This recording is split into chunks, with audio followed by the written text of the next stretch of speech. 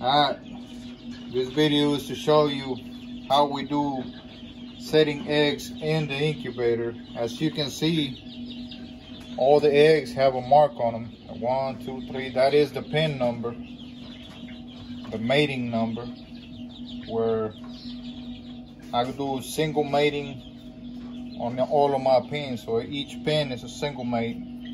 What I do is I disinfect my eggs. I use half water, half Listerine, put it in a little sprayer bottle. In about 2-3 hours before you put them inside the incubator, just spray them real good. Just give it a good mist and let it sit for a couple hours. I do that with all of them. It doesn't hurt them. I hatch, as you can hear, I probably got about 300 chicks right now. So it works for me. I use a Sportsman 1502 incubator from JQF. I got that one at Pinion Hatch Farms. They're about the most inexpensive from all the vendors out there, and that incubator does a real good job. Gives me a great hatching rate. Just don't forget to candlelight your eggs. You know, some of them are not going to be fertile. The first 1 or 2 eggs that your hens lay are not going to be fertile. When you separate your eggs, you can use this sack. So I got them from Pinion Hatch Farms as well.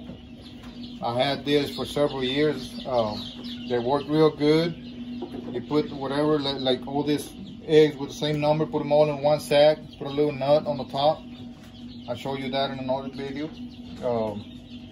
Every time you're gonna use the egg crates for the incubator, make sure you disinfect them as well, clean them up. That's about it. Water, you gotta use distilled water. That is the best way to keep your incubator clean and keep minerals off your incubator. I get mine from Kroger's. That's about the most inexpensive, and it works real good for me. Keeps the incubator real clean. No residue, no calcium buildup on the walls or nothing on the window. It keeps it real nice and clean, and it does a real good job. Try to get to the bucket. That bucket works real good. Always try to keep it at least halfway. That way you won't forget it. If you forget it, you still have water in there. Water, if you're missing water on that incubator, it'll give you crooked toes, give your chicks crooked toes. So you gotta keep it with water. You use that container inside by itself, you're gonna forget it one day, you're gonna mess up your eggs. They're gonna get too hot, they're not gonna have enough humidity, and it's gonna mess them up. About to get these eggs in the incubator. Like I said, mark them. If you're single mating or by pin or whatever, and whenever you separate them, using those sacks. You can use this type of sacks. I use a loofah from Walmart. You can buy them, cut the little string off, and it just becomes one long piece of a little sack right here. And just cut it in pieces, burn the end of it, make a nut, burn the end of it. You can use them, but they're not as durable as this ones. This ones will last you 1 season. I had this ones for 5 or 6 seasons, so these are very good, and they're inexpensive as well. Like I said, I got this from Pinion Hatch Farms. They work really good. And if you want to use this ones, you buy them every year. I mean, it doesn't matter. They're inexpensive as well. This one's just a little bit stronger than this ones are. Let's put the eggs in the incubator.